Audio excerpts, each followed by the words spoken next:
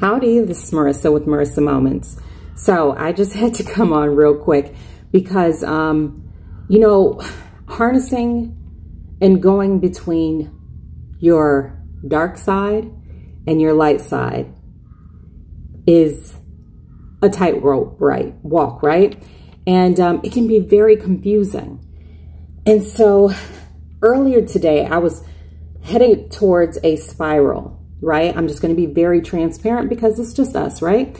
And if this is about me, then it's probably also about you too, right? Because it's not just a you thing or a me thing, it's a we thing, right? So the thing of it is I stopped and I just asked the universe, I asked God, I said, you know what? I'm struggling a little bit here. I need some help. I need some clear help. I can't see a number on the clock. I can't, you know, see a butterfly or anything like that. I need some clear help. I called it in. I said, yo, bring them out, right? And you want to know what happened? As soon as I clicked on what I call a portal, also known as TikTok, the very first message I saw was, okay, is the pity party over yet?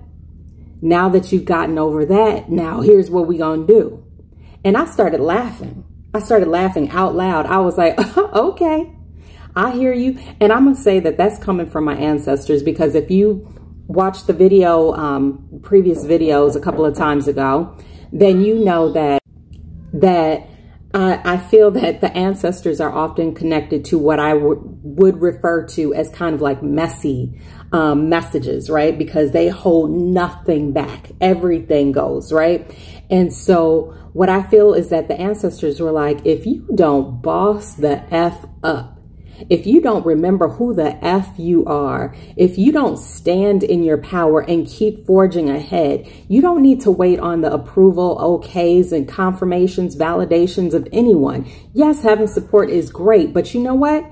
You've not had support in a lot of different areas of your life, and yet look at you. Not only surviving, but thriving. So if you don't get out of that dark energy and that dark headspace where some people might want to have you, and instead of focusing on the few that disapprove or disavow or won't acknowledge, then focus on the ones that are actually pushing for you, the ones that you are actually help bring out of the darkness, right? Just by existing, right? And so the bottom line is this.